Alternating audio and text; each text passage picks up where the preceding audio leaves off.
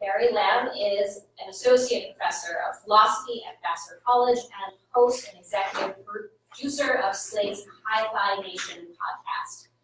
Barry received his PhD from Princeton in 2007 and has taught at Vassar since 2006. Hi-Fi Nation is going on its 4th season, and it will be entirely focused on the philosophy of criminal justice, so tune in for that. Now I'd like to welcome William to the podium.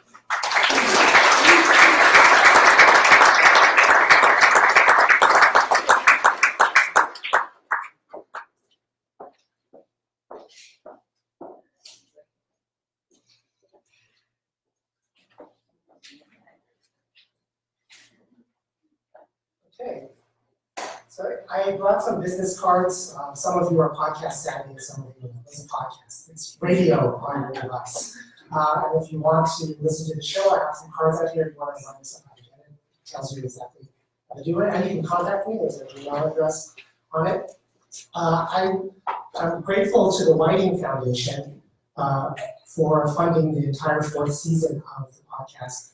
Because I've wanted to do an entire series on philosophical issues underlying the criminal justice system in America since I started the show, and I needed to spend a whole season doing it. So I'm currently doing all of the research and reporting to that. And in the new year, January, February, will be at least 6 episodes, maybe even 8 episodes on this.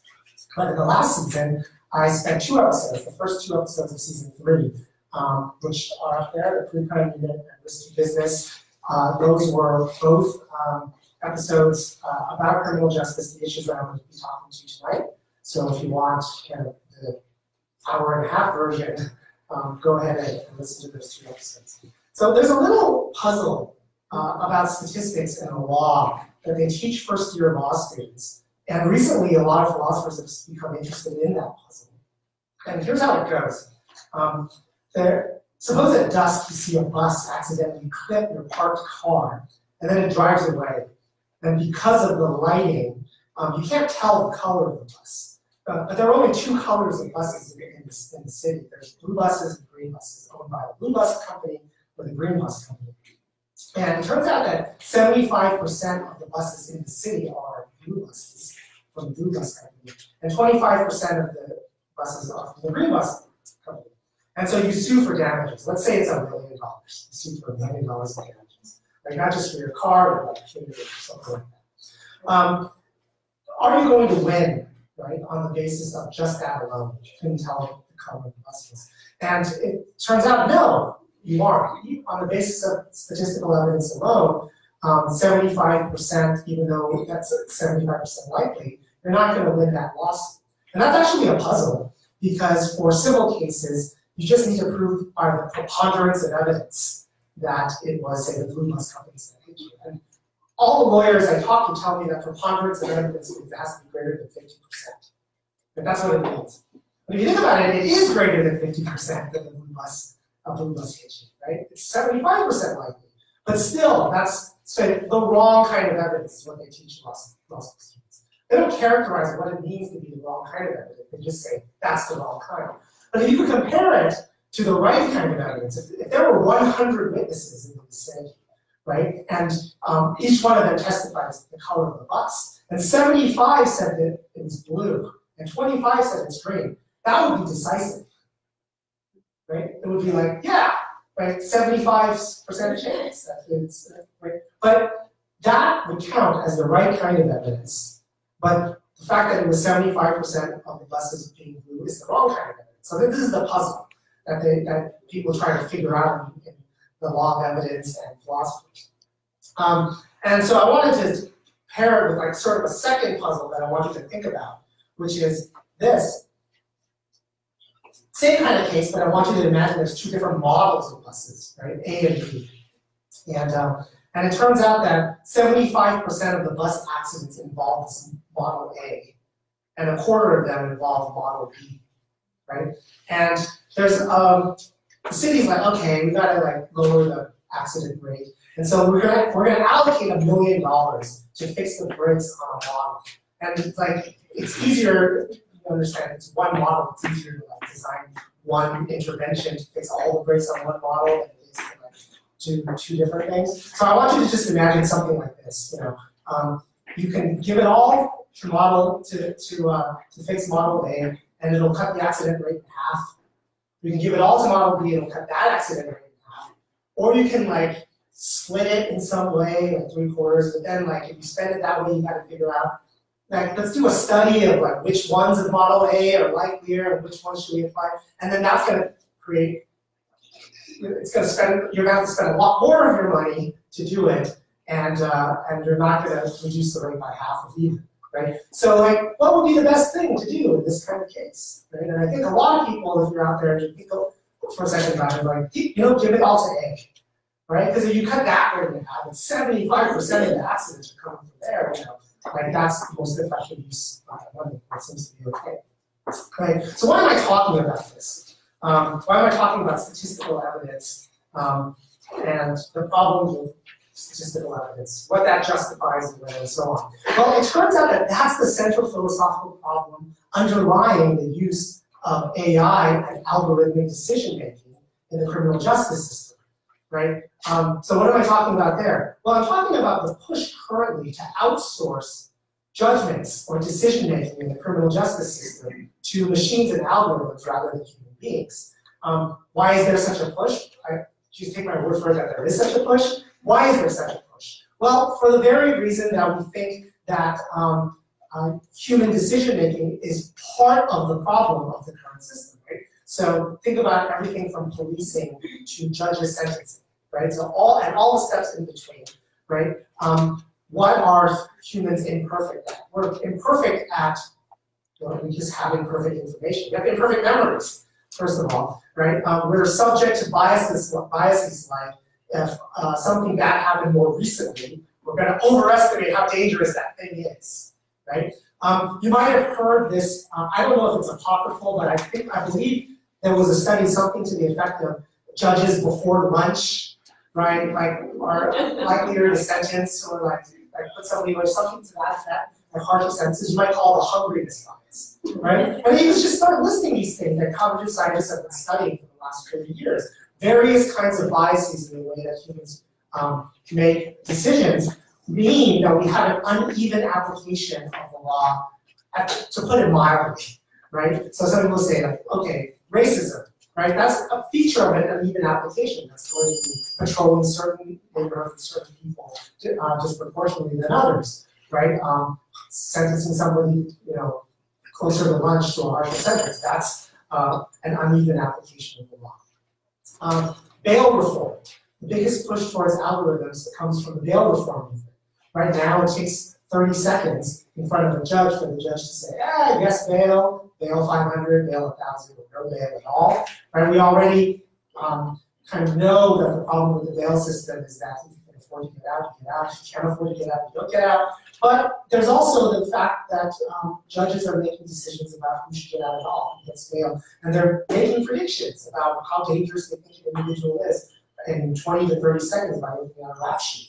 Right? And so the idea is, if we have data-driven machine learning that generates a certain outcome, and we defer to that outcome, you're going to solve some of these problems. Maybe you won't solve all of them, but at least you won't have uneven application across the law, or something like a hungriness bias or something like that. That's the push, anyways. Well, these arguments, together with good old-fashioned military industrial capitalism, is pushing in the direction of increased outsourcing of human decision-making to machine decision-making. And so let me talk a little bit about this whole military industrial capitalism part, which seemed to come out of nowhere. Well, there's this prominent pattern in recent history that a lot of you do know about, which is the drawdown from the Iraq and Afghanistan wars had all this surplus military equipment that local police departments were purchasing. And you might have heard about this, like the militarization of the police, right? If you look at local police departments, they now have tanks and rocket launchers and things like that. What's less talked about is the fact that military technology came home from the wars and are being sold and purchased by local police departments. Most notably, the technologies surrounding learning about locations of violence and trying to predict future sites of violence on the basis of past patterns of violence, right? Essentially, AI-driven programs that were designed to detect IEDs or insurgencies, now applied to crime data, meant to be used in the prediction process for future crimes. And the prominent model that I'm going to talk about today with respect to policing is Predpol, because they are the largest predictive policing software company, but it's not that they're the only ones. There are others. There was a big startup movement about, I don't know, 6-7 years ago. Predpol kind of is dominant sort of the West Coast, and they're being sold as a product to the UK at the moment. Essentially what the algorithms do, AI algorithms do, is it trains itself on predicting, right? By predicting the past and then using that to try to predict the future, right? So we predict past. We give it data from, I'm making this up, 1990 to 1995, see how well it predicts 1996, right? 1996 to 1998, see how it predicts 1999. As soon as you get a good enough model, you pilot that. You give it to a police department. Predpol was piloted in Santa Cruz, California. So this is what Predpol gives you. This is the output of a Predpol algorithm daily, right? Every day it takes data from the past, however long, and data from up until last night. And in the morning it generates a map, as you see up there. The map has red squares in it that represent a 500 foot by 500 foot block. That's called a hotspot. When I gave this talk in Santa Cruz, they were like, "Yeah, I live right there." They were really excited. They didn't have no idea this was happening, but it's like, well, you should, right? What's a hotspot? Well, it is what is predicted by the algorithm to be a likely place, location for a property crime during that day. So things you have to think about here are what's sort of the resolution of the prediction. So crime prediction has been going on for a long time. It's sort of what criminologists do, right? And you could probably think that, you know, crime follows recessions, right, or something like that. But what you're doing has a resolution that has a larger, your time span is quite large, right? Probably within a year or 2 years, you can predict trends like that. What Predpol differs in is that it predicts crime within locations, right? So the resolution is sharper for location, but also sharper with respect to day. And there are currently researchers working on with a resolution of 3 to 6 hours as well, right? That kind of research is focusing on movement patterns, right? That you get from GPS data or check-in data from cell phones. And if you look at certain movement patterns, you can probably, it sounds like creepier, it sounds pretty creepy actually, but it's sort of things like this, like if a crowd is starting to move towards a certain area, you might predict that there's a higher likelihood of crime. So it's more like that, okay? So here you are, 500 by 500 foot block, where a property crime is predicted to be likely to occur on that particular day. What it's saying is something to this effect, at least what the officers are getting is this map. It's saying that the probability of crime, given that you're inside one of these boxes, is greater than the probability of crime given that you're not inside one of these boxes. That's the minimum of what it's saying, right? That's the minimum, right? In weather forecasting, you want something better than that. You want the number, right? Which we're used to. We're used to saying something like, pretty sharp too, like this area has 60% further north, it's got 80%. We're not there yet, but it doesn't mean that this thing isn't generating numbers. They're just not giving the numbers to the police officer yet, right? But there are numbers, right? Because you need to have the numbers to generate what is an increased probability in that area. Right? You need to know what the background probability is to know that this is higher than the other one. But the numbers are something like 8 to 10%, right?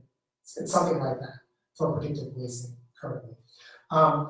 So And if you think about it, it's really hard to be more accurate than that. Like if you think there's a 90% chance that there's going to be a property crime occurring, you have to know quite a lot. Right? You have to know, human intelligence isn't even that great, right? Like you have to actually know there's a drug deal that's about to go down, that you heard some informant. But then it's like, is that 90%? Right? That's pretty high. But what is it used for? That's an important part of the story. Right, the Predpol is interesting as a company. I suggest you look it up and read their blog. They say we recommend it only for use of certain purposes, right? So they recommend it to be used for just increased patrol, right? So the kind of thing might be like just drive there more often, put people on foot there more often, park a squad car out there, something like that. What's more concerning, at least concerning to some of the activists I talked to who pay Predpol, is something like this. Is it or can it be used as some kind of evidence, right, that something suspicious is going on?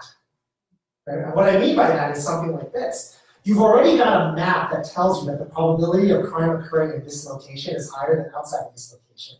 Now you show up to that location and you see somebody hanging out, right? Does that justify you in thinking that there's a higher likelihood that that person is committed, that person is involved in committing something, property crime, that's going on, right? And this is clearly not an academic question, right? Because we know that the police have to have certain grounds for stopping and frisking and for arrests. And I'll talk a little bit about what those grounds are. But the term now for stop and frisk is a reasonable suspicion, right? Does a Predpol map with a little box in it give an officer reasonable suspicion with respect to anybody who's inside that box, right? That's a civil liberties question that hasn't been answered. The courts haven't answered it. Predpol has said, don't treat it that way. We don't think so, right? But we also know that there's a precursor to this kind of style of reasoning called high crime area, right? The Supreme Court has ruled that being in a high crime neighborhood alone isn't enough to give you a reasonable suspicion of individual.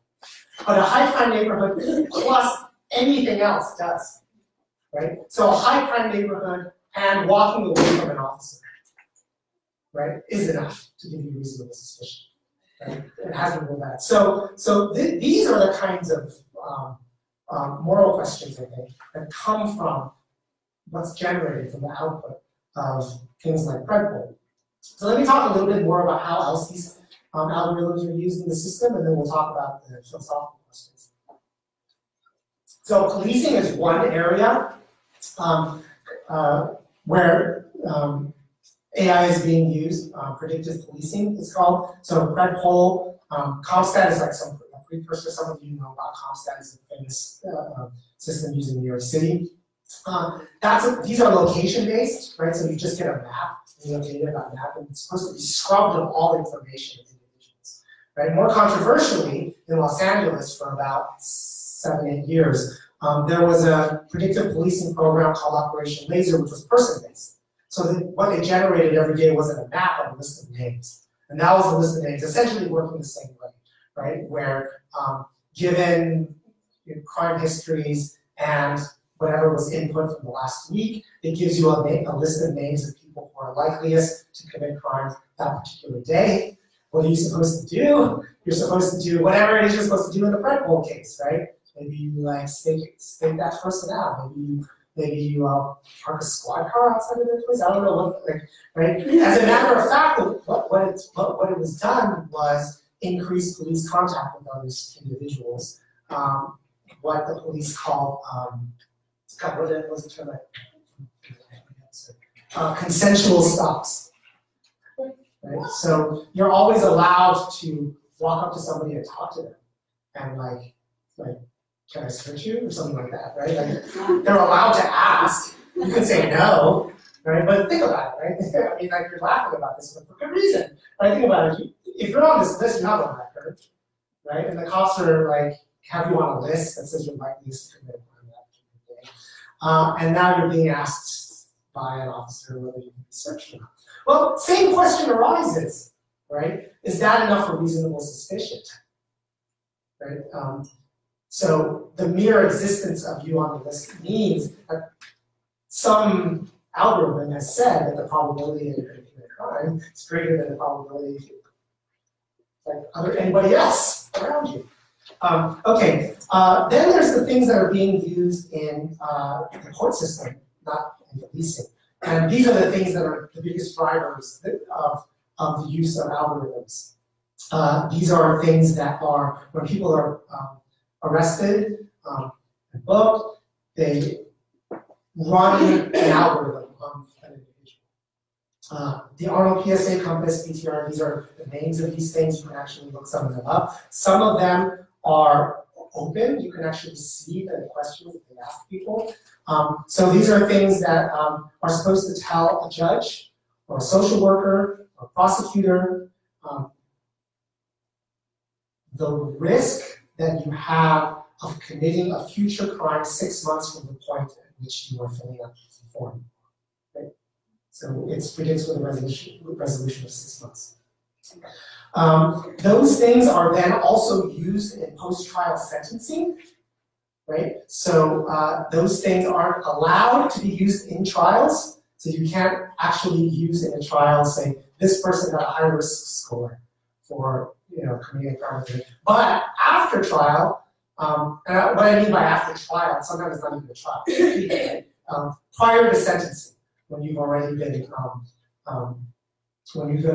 convicted of something, that is also admissible again. So a judge can look at that and determine a sentence based on what that thing says.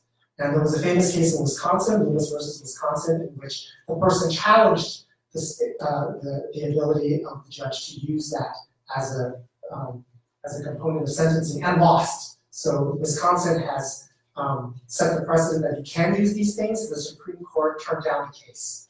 Right? And they're also used in parole decisions. Right? So once you're already in. So they're everywhere in the criminal justice system. They're mostly used in the courts, but I showed you a little bit of how they're used in policing. Okay, so let's talk about these pretrial detention algorithms, the Arnold PSA, things that are supposed to predict recidivism within the next 6 months. What do they ask?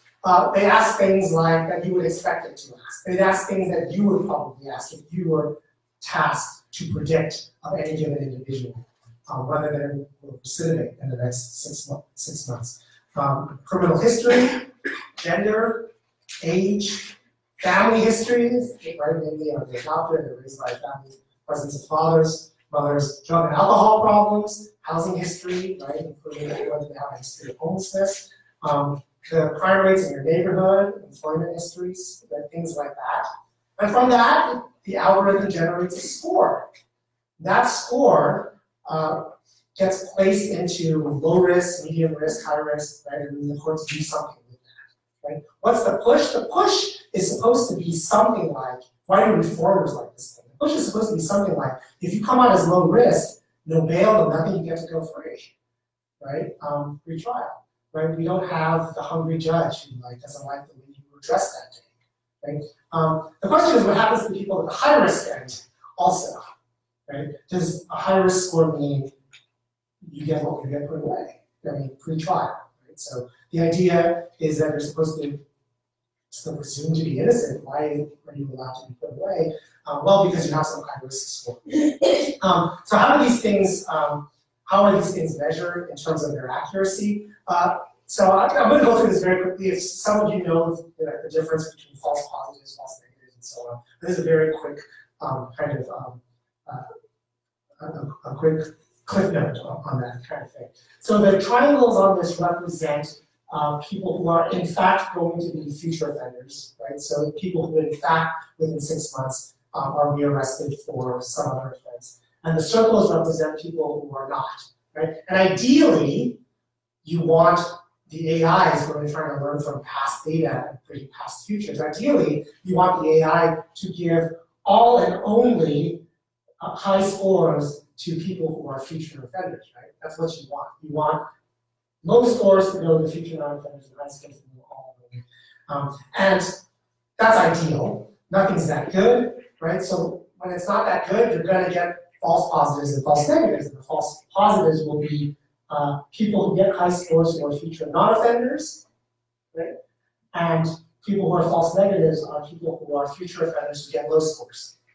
Okay? And the way that you measure the accuracy of these things is something called an AUC, area under the curve, which is essentially this. This is the measure. Let me see if I can explain this correctly. Like explaining statistics correctly is like hard for statisticians. Sometimes it is, if you take an arbitrary future offender and an arbitrary future non-offender, triangle and a circle, what percentage of the time will the algorithm give the high score to a future offender? Make sense? And the AUC measures that. So AUC 0.62 in this example said 62% of the time when you have a actual future offender, the algorithm will give the higher score to that individual. That's what AUC measures. Does that make sense? Did I do that okay? Okay, so AUC 1 is perfect, right? 100% of the time when you get a triangle, it gives the high score to the triangle, right? And 100% of the time when it's a circle, it gives the low score to the circle. 0.62 is 62% of the time. Okay, so how accurate is the best algorithm, right? The best algorithm for pretrial detention is COMPAS. Right? COMPAS is a privately owned algorithm. It's proprietary, so we don't know what's inside. So it's 0.7. 0.7. 0.7 is the most accurate. An undergraduate at Harvard decided, I wonder how accurate random people are on Amazon. And so gave a paragraph description of arbitrary triangles and circles from crime data and sent it out to whatever the sample was. Right? Say it's a good sample, like 2,000, 3,000 people. And their AUC was 0.7. Right? So right now, the AI guns up blazing algorithm is as accurate as random people judging from a paragraph. Okay. Is that good or is that bad? I don't quite know how to think about that. But I think that's an important question for you to think about, which we'll get to when we talk about why I talked about statistics in the beginning of this. Like, how accurate is it? Does it have to be before we'll be like, okay, then it's okay, right? Is it 75% accurate, like 90%? Like what statistics are we looking at that we think it's okay? So one of the things that one of the a researcher named Sandra Mason did in 2018 was look at pasts, right? And looked at the high-risk scores and looked at past futures within the next six months and trying to assess the actual probability that people were committing crimes again when they got high scores, right? And this is what she found. She found the rearrest rate among the highest risk bracket. The highest risk would be the people who got the highest scores. For 3 different instruments, PTRA, you can look up what those instruments are, where they're used, was between 8 and 16%. Okay? Between 8 and 16%. That means between 92 and 84% of people who got the highest score did not commit a crime within the next 6 months, which goes to show how difficult it is to predict this kind of thing, right? We don't know what it is for COMPAS because we don't have that information.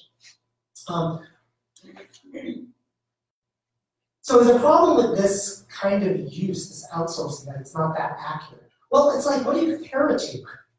Right? How accurate are judges when they put somebody away? Right? Like if you had to do I don't even know how you would do that, because like if the judge thinks you're dangerous, you're going in, right? You're not gonna let's do a controlled experiment, judge. Like if you're really strongly inclined to put this person in, let them go free and see if they get rearrested in like 6 months, and then we'll like look at your like assessment rate. You know, like your how do you do that? Well, how accurate is accurate enough for various purposes in the criminal justice system will depend on sort of thing I talked about at the very beginning, which is what do we think we are allowed to do with statistical evidence when it comes to the criminal law, right? So this was the very first, right? Sometimes 75% we don't think is good enough. Sometimes we think 75% is good enough. And we don't know why we think that in some cases and why that in others. This is sort of like a weird philosophical problem that nobody really has an answer to right now. Well, in the legal context, we would like answers to the question, when can an officer stop and frisk you? Reasonable suspicion. That's the word we put on it. When can an officer arrest you? Probable cause. Right? When can you be convicted? I'm going to skip ahead to beyond a reasonable doubt. Right? When we have things that are making judgments, algorithms, that give you precise numbers, then we at least want a ballpark number here. Right? Because, like I said before, this whole thing with the box, right? Does that give an officer reasonable suspicion? It's a question that we haven't answered. But there are these little like cases that have come up in the law, the Supreme Court, where they have actively resisted putting a number on this. So let me give you an example, right? So reasonable suspicion. The shoplifter case, right? So imagine that there's a shoplifter, and an officer sees the shoplifter run into a crowd of 9 people, and now he can't distinguish all 10 of them from each other. Does the officer have enough grounds for frisking all of them? Right? If your answer seems to be, yeah, I guess so, then 10% is high enough for reasonable suspicion. Now you go back to numbers like this, and we're already in that ballpark. Right? The probable cause, that sounds like it's easy, probable, 50%, 51%. But the courts have already said that 33% is like high enough, and maybe even lower than that. So on the podcast, I talk about this Maryland versus Pringle case, where there were 3 people in the car, and the officer found drugs, and it was one of theirs, and the other 2 didn't know anything about them. And he arrested all 3. Right? So there's a 1 in 3 chance. And the court says, yeah, that's fine. It's perfectly all right. Right? And they wouldn't put a floor on it. The justices of the Supreme Court said 33% is improbable, but it's enough probable cause, I guess. Right? But they asked the question, what about 10? And if there was a van, and they weren't willing to say, no, it's not. But of course, if it was a bus full of 100 people, then maybe they thought that was. But like, we don't know what the number is. And probable cause is the grounds for arrest. Right? And I would,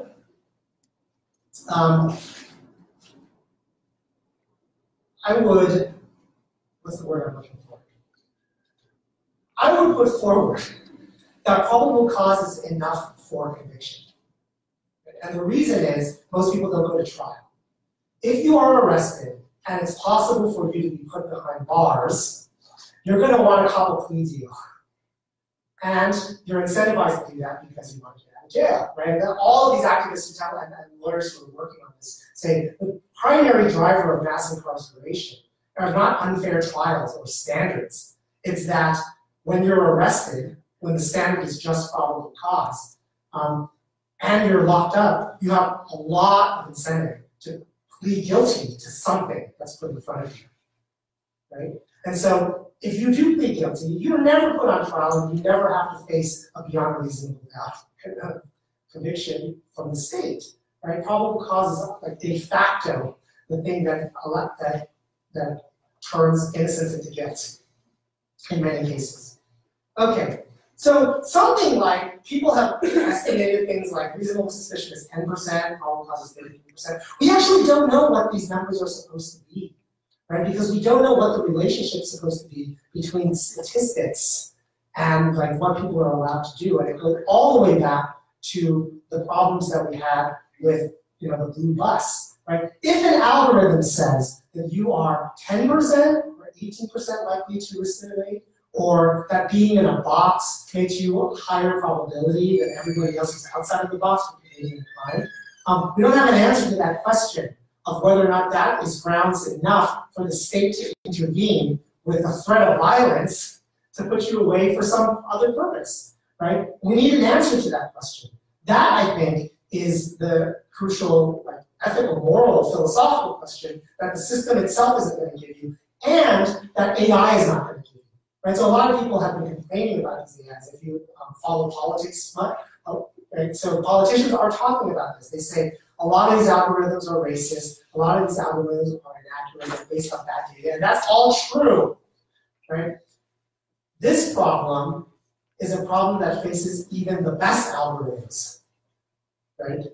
Because the best ones, even if they aren't racist, are ones which give you a number like, based on all past data, something like 18% of individuals, like this person, will go on to commit another crime in 6 months. Right? So when you have that kind of information, what are you allowed to do and what are you not allowed to do? Right? Because as a matter of fact, right now, we're saying that you can't present that information in a trial. That biases jurors.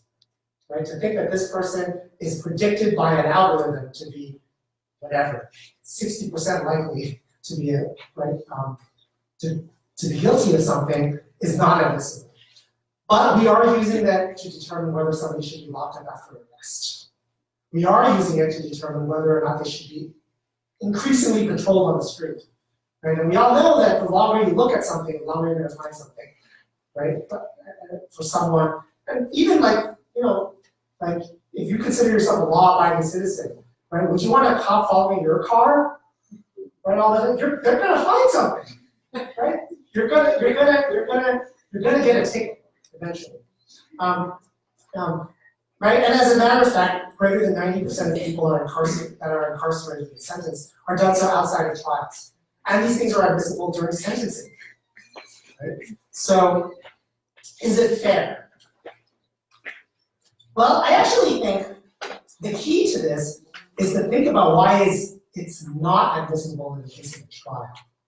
Right? I think the key to thinking about it, whether we should use it outside of trial, depends on why do we think that 75% of the buses are blue? Is it enough to sue the blue bus company? Right? That's like the wrong kind of evidence. So why do we think that some algorithm telling a juror or a judge during a trial that this person is like the highest risk for committing a crime? Is that prejudicial information? Why do we think that? But we don't think that outside. Okay, another way to think about it is, I told you all a lot about how these algorithms work and what they're used for. But what if this was a different talk? And I told you there are all these algorithms out there predicting high risk of committing crime within the next 6 months. And what they're used for is to determine aid for communities. Right? Would you then go, oh, these algorithms are racist, they're so bad, right? They're like, oh, they might not, and I tell you, they're not that accurate, by the way. There's like some error rate, like only 10% of the time people actually be like, yeah, that sucks, but I mean, we're increasing aid, I mean, we're trying to find the best way. That's the best thing we have to figure out where to target. This goes back to that, the first, like that second puzzle that I gave you, which is like you're allocating $1 million, and then 75% of them comes from Model A, and you're like, oh, just give it to them, and it'll lower the limit. Yeah, you are allowing yourself more error when the goal is different. Right? But you're not allowing yourself all that much error because you think it's something fundamentally wrong when it's like in a trial setting.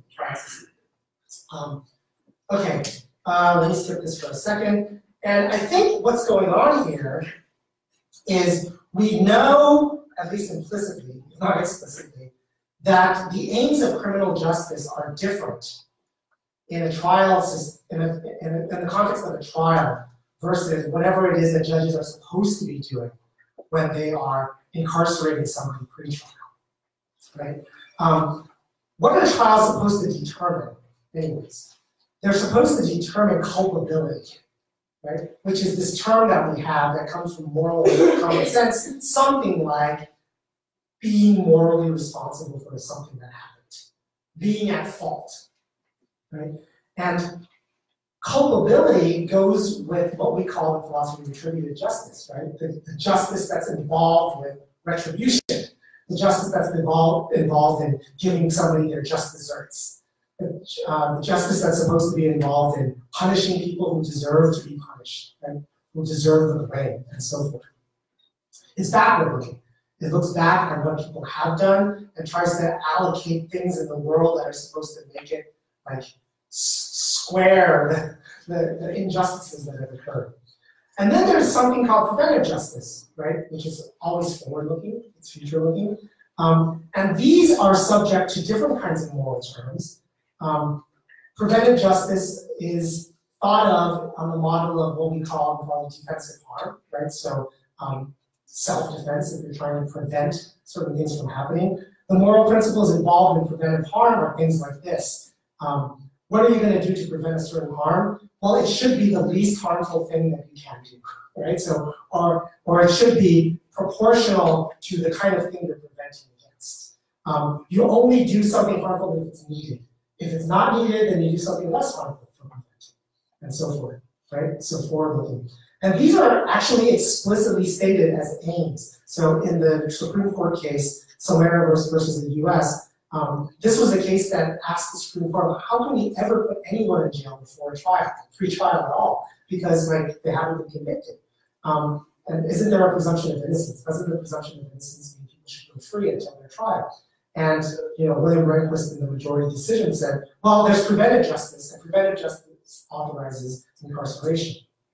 Well, here's what I want you all to think about before I end for questions, which is, it seems like the key moment in which we're interested in retributive justice, the trial, we don't like algorithmic information, statistical information about likelihood that they committed something, right? In preventive justice, it seems okay, but that's only because we think that in preventive justice, you're prevented from harming people unnecessarily for the purpose of prevention, right? So I've listed a bunch of moral principles that go with different systems of justice here, right? So retributive justice, I'm not going to read them because I'm running out of time. But I think that what's going on, and I'm going to end this with something that I'm sure you want to discuss, and I'll go really quickly at the end here, is whether statistical evidence is legitimate depends on what we're using it for, right? It depends on the background moral constraints on the institutions that are relying on that evidence. When it's a trial, we kind of understand that a trial is there to figure out whether somebody's responsible and therefore deserving of punishment, and therefore we think statistical information is legitimate. That's not the right kind because of those kinds of stakes, right? But when we think of preventive justice systems, we're thinking about, well, yes, for the purposes of preventing future accidents, allocate $1 million to like Model A.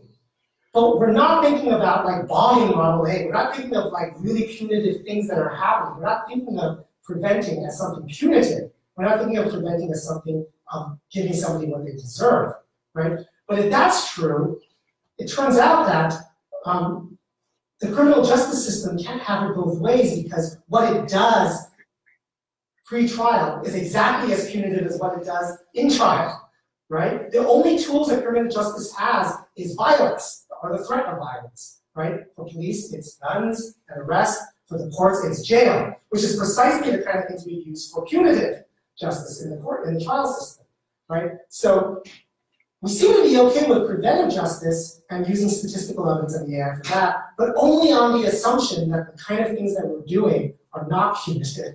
But because we've located both preventive and retributive justice in the same system, those are the only tools we're using. Okay, so I think that criminal justice can't have it both ways. We either have to give up on one of these aims or split the institution into two. right? And you can and prevent the cross-contamination, as I would like to put it, of retributive and preventive justice. Right? You can't use the tools of retributive justice for preventive purposes, and you can't use the epistemology of preventive justice in the punitive system. Okay, thank you.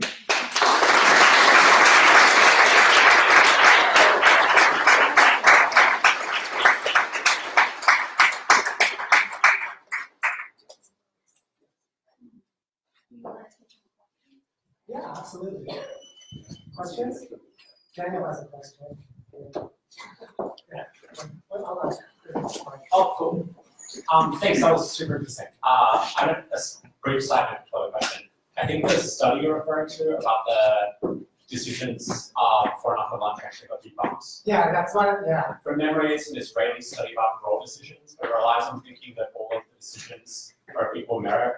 But my understanding was debunked because the decisions were of unequal merit. They were ordering the decisions based on like putting the hardest ones right before the break.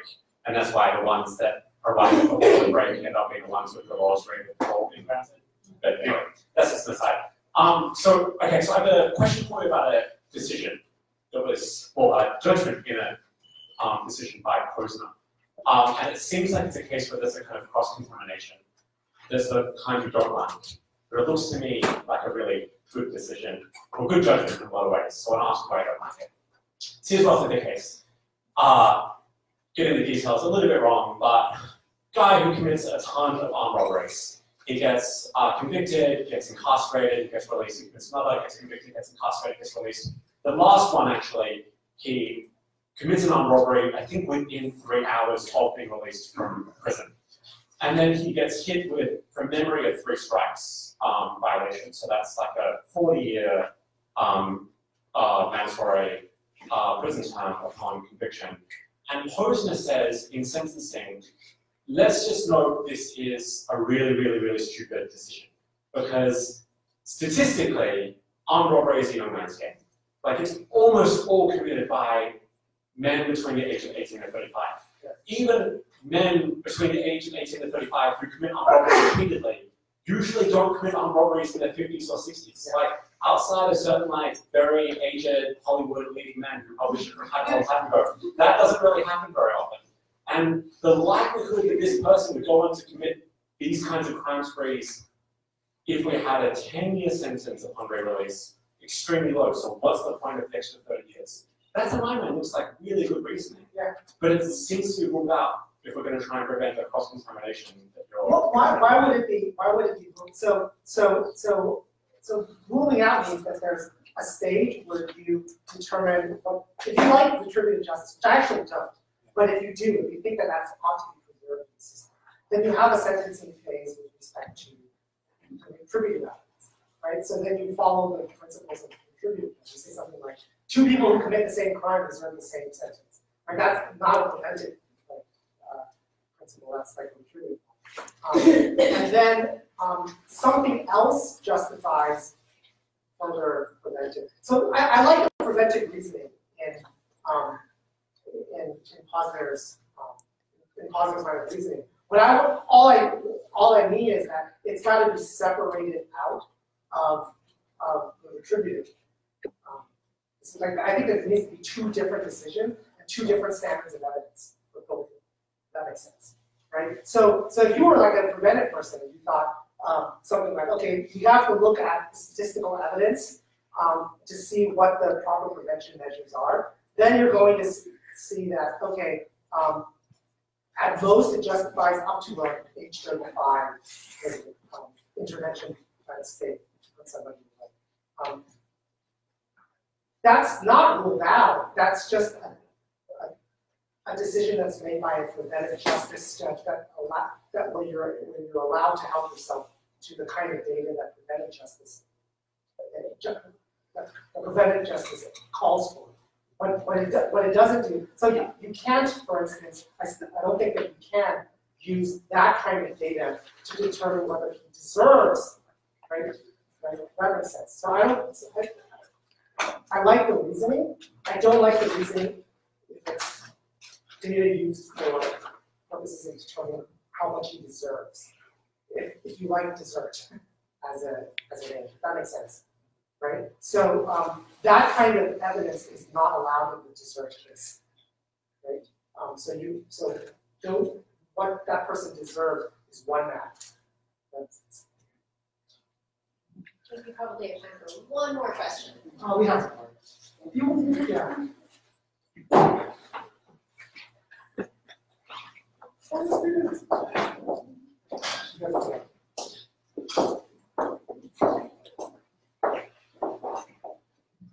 Thanks, it's really interesting. So I have a lot of trouble with purity, and I guess I want to push back a little bit on these two categories that you've set up as being so distinct, retributive and preventative, and then talking about the cross-contamination between them. I'm thinking, I mean, the history that we got of Eastern State before you started, I mean, there was a vision that this was going to be preventative. I mean, people who committed crimes were pulled out of the community, and they were going to sit alone and become penitent. I mean, it was forward-looking vision. And it ended up being terribly retributive. Solitary confinement drove people crazy, you know, it was a terrible, terrible system. Conversely, the system we have now doesn't even care about rehabilitation, basically. It's totally retributive. But there are lots of guys, women, imprisoned who see the light while they're there. That is, they're furious, they've been mistreated by the criminal justice system, and yet they come to some sense of accountability, responsibility. This whole thing about people aging out of crime is legendary. I mean, guys who commit crimes at 16 or 21, and they're different people by the time they're 65. So I think it was a great talk. I think it's really neat. I really don't think I buy these two categories that you set up as being pure, that we've got to keep separate, that we've got to split into two systems. I just think they've always worked, they're tangled in a way that I don't think your analysis is acknowledging. I think that what I'm not saying that there are, I accept everything that you said about the way that people who have been punished can then become penitent and then no longer commit crimes, and also in the interest of preventing, we become very punitive. These are correct descriptions of the system that we have. I think what I was trying to argue was that insofar as you think the law should aim for retribution and also aim for prevention, we shouldn't think the same practices used in each and the same standards for evidence used in each are all right. They're in harmony with each other. Right? That's sort of what I think I'm like. So that's all I was arguing about, saying that the practices and the standards of evidence for when you are allowed to punish somebody should not be thought of as the same set of things that you are allowed to use when you are in the that's the extent to which I was calling for separation. I want to be mindful of your time. We've already gone 5 minutes over, but there is a reception just sort of one little ways down the next block, and if there are people who have questions. So I want to thank everyone for coming tonight and enjoying the reception outside.